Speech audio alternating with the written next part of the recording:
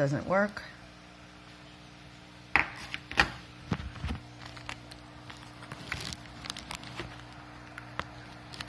Plug it in.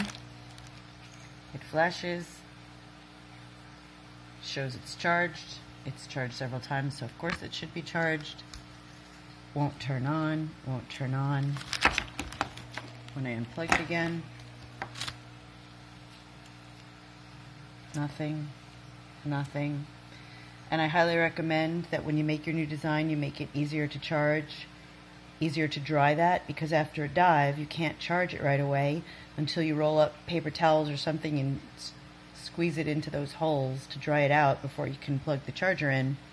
So I'm not sure how you recommend to charge it when it comes out of a dive and it's wet without ruining it.